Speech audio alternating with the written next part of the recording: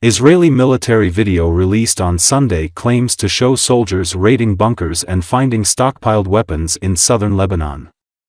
In a statement, the Israeli military said that its troops continue conducting limited, localized, targeted ground raids based on precise intelligence in southern Lebanon. They said that they eliminated dozens of terrorists, raided terrorist infrastructure above and below ground, and located numerous munitions and weapons. Israel has intensified bombardment of Lebanon since September 23, vowing to cripple Hezbollah, which began firing into northern Israel after Hamas' October 7 attack triggered the war in Gaza. Israel says it is targeting Hezbollah members and infrastructure and says the group places military assets in civilian areas.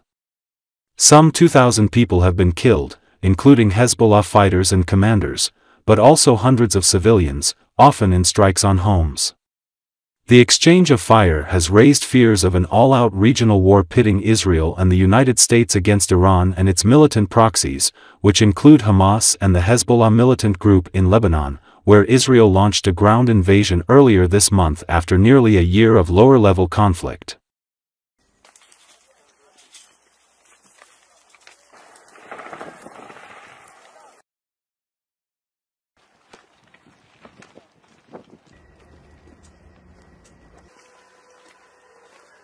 בתוך הסבך, ממש בתוך היער, נמצא המתחם הזה.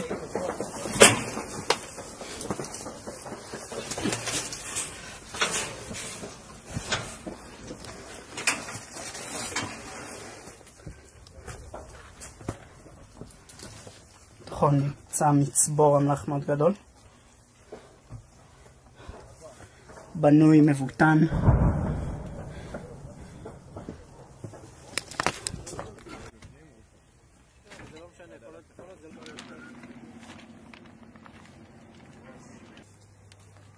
מה זה?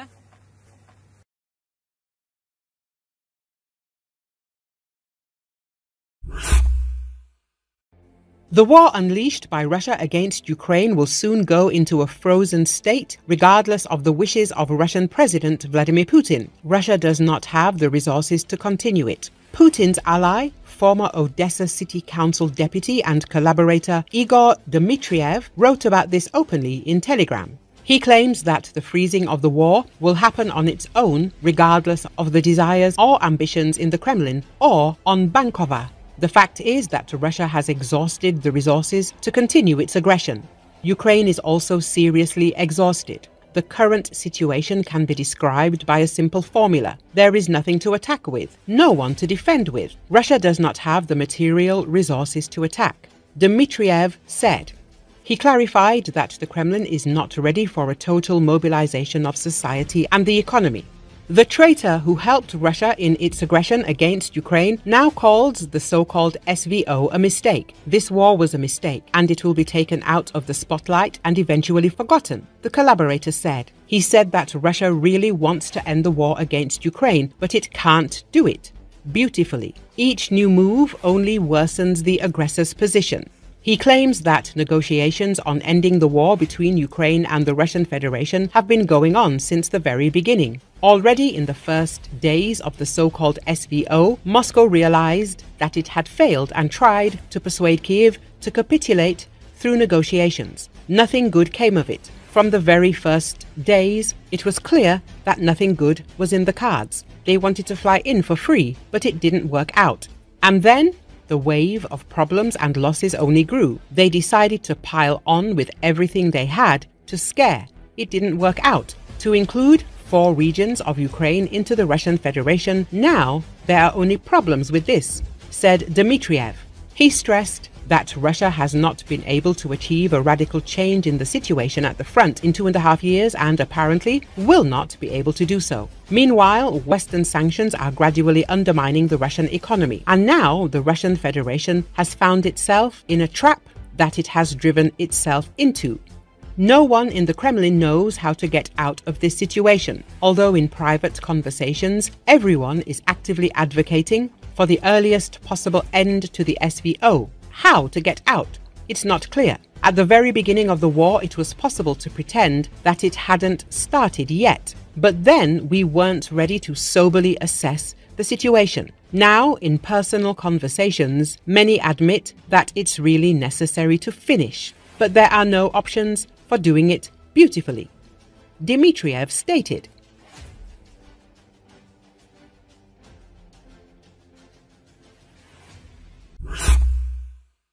Russian forces conducted some assault operations in the area of Toretsk and Chasiv Yar in Donetsk Oblast, according to Anastasia Bobovnikova, spokesperson for the Luhansk Operational Tactical Group of Ukraine.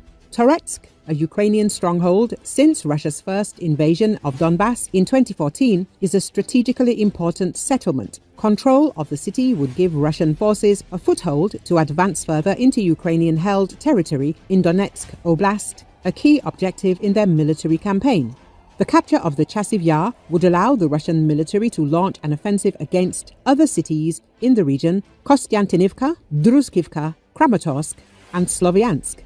In April 2024, Ukrainian army spokesperson Lieutenant Colonel Nazar Voloshin said that the city's loss would seriously complicate the situation for Ukrainian forces, as all logistics routes in the area would be in Russia's hands. The most difficult situation is currently reported near Chasiv Yar and Toretsk. Unfortunately, both settlements have been the hardest areas for quite some time.